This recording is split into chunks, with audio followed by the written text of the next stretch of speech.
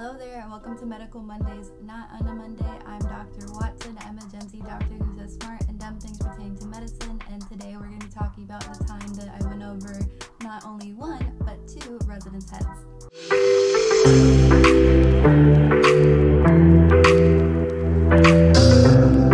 So I wanted to talk about this because I was watching Online Meta, not sponsored obviously, and he was talking about bureaucracy and the hierarchy of power basically, and I remember being a little medical student and feeling that, and it is true, like it is basically the med students, the intern, the resident, and then the attending, which is, you know, almighty and all that. And it made me think about the time that I went over all of the rules basically. And I especially wanted to talk about this because it was brought up a lot during interviews. So if you don't know, a big question that they like to ask during interviews for residency is talk about a time that you didn't agree with someone and how did you go about that. So they don't usually specify like their rank, like they don't specify if it was a nurse, if it was another medical student. I don't think they usually expect it to be a resident. So every time I told this story during interviews, it seemed like they kind of respected that I was honest and they respected the outcome. I never got like I can't believe you did that. It was always like, wow, that must have been hard for you and I'm happy of the outcome. So without further ado, let's get into the story. So basically, this was my first ever clinical rotation. I had just taken step 1 and I started my internal medicine rotation. And this week in particular, I was on the ICU floor and I would usually help write the notes to admit a patient into the ICU from like the ER or on the floor. So it was about 5 o'clock at night and a daughter had brought her father into the ER because he started having slurring of speech. And she noticed that he was having a little bit of weakness on his right side. So in the ER, they did a CT scan of his head and they realized that he did have a hematoma. Kaylee here, and today's video is sponsored by me. If you don't know, I published a coloring book specifically for medical students and a pocket-sized soap note template book, both of which are available on Amazon. A smile always comes to my face when I see friends, family, and followers color their anxieties away with my book. I created the template book when I noticed how anxious medical students were to fill out the popular multi-page H&P templates and then proceed to report non-pertinent findings during rounds until the attending's eyes glazed over or they were scolded for wasting their time. The feedback has shown the majority of customers are repeat buyers because they love that it has cut down their preparation time, increased their confidence when presenting a patient, and is easily accessible since it fits in just about every pocket. I also sell handmade products on Etsy, including scrub caps and a customizable white coat hanger, both of which are a great gift for yourself or a loved one. If you do not want to buy a product but still want to support the channel, you can submit a donation, use my affiliate links in the description, or show your love with a like, share, comment, or click on the subscribe button to feed the hungry YouTube algorithm. Thank you, and let's get back to the video. But it looks stable, so there wasn't any immediate action that they wanted to take, which is common protocol if you have some kind of bleeding in the brain but it's not actively hemorrhaging and it's stable, it doesn't seem like your clinical signs are progressing, then the next steps are to admit them to the ICU and just do neuro checks every hour for 24 hours. So that's what our team was there for. So it was me, the PGY2, and the PGY3, so basically the second year resident and the third year resident almost about to graduate her residency. And we all went into the ER room and I did a neuro exam because I had just gotten done with neuro research and I had done a lot of neuro exams, so I felt comfortable doing it. And it was true, he did have a bit of weakness on his right side, his reflexes were normal, and he had slight slurring. His memory was intact and he did seem very strong, but his baseline was great to begin with.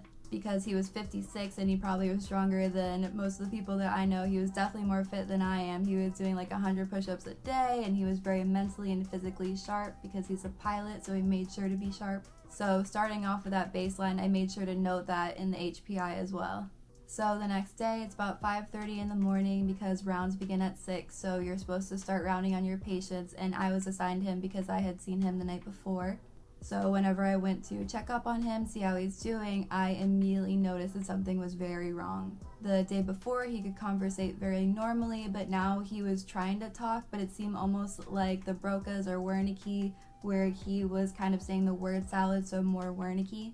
He was smiling the whole time, but he was kind of speaking gibberish, and even though he was right-sided dominant, so he used his right hand for most things, he was using his left hand to lift up his right arm to do things. and just everything seemed left-sided dominant. He was using his left arm and really not using his right side at all. So to me, this seemed like a very quick deterioration. He went from being very easy to understand, super strong, to barely being able to pick up anything with his right side, unintelligible speech, and extreme slurring of his words. So I immediately ran to the residence room, which this is also a big no-no. Usually whenever you see the residents are busy, you don't interrupt them while they're putting in orders or doing their notes. You usually want them to finish up with everything before you start rambling about your patient. So I immediately went to them and I was like, okay, this patient in room whatever seems to have some pretty severe deterioration overnight. I think we have to do something right now. And so the second year that saw the patient with me last night went to the room, and she seemed kind of iffy about it, so she brought her third year into the room. And then when the third year got in there, they both basically kind of agreed, like, okay, he seems to be in the state, but we did document these things. So in the note, it did say that he had some slurred speech and weakness, so they said, actually, we're not going to do anything about that right now, but I felt incredibly uncomfortable with that. So rather than just wait for him to deteriorate more or for the attending to get there, I messaged the other resident that was on the team, because he also had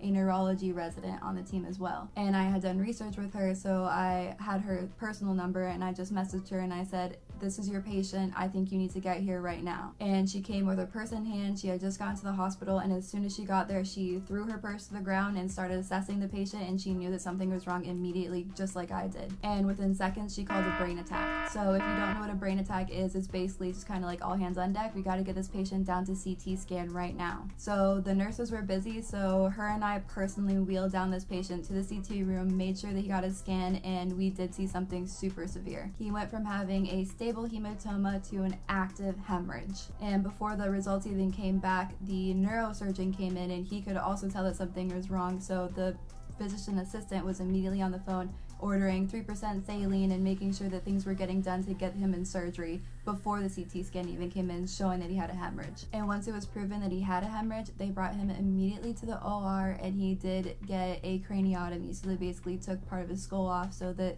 they could stop the bleeding and release the pressure. And because of that, he went into the SICU, which, if you don't know, that's usually where patients go after they have severe surgery, and after that he went back to his regular life. And I honestly believe that if I had not intervened in that moment and gone over those two residents' heads, that patient would have been way worse off. Time is tissue, especially in the brain, where when bleeding or any kind of liquid increases the pressure too. So not only are you hemorrhaging and losing blood, but you're also increasing the pressure. So it's just so severe, and you have to be so on top of it whenever a patient's hemorrhaging in the brain. And because they went from medical ICU to SICU, I didn't really, gloat or anything. The attending hadn't even gotten there. And after that, I felt very proud of myself, but I definitely didn't run around saying, like, I'm the best, I'm better than residents or anything. And I definitely respect residents. I definitely know the hierarchy of power, however you would call it. And it was incredibly scary. As a medical student that had just started out, I was in MS3, not even in MS4.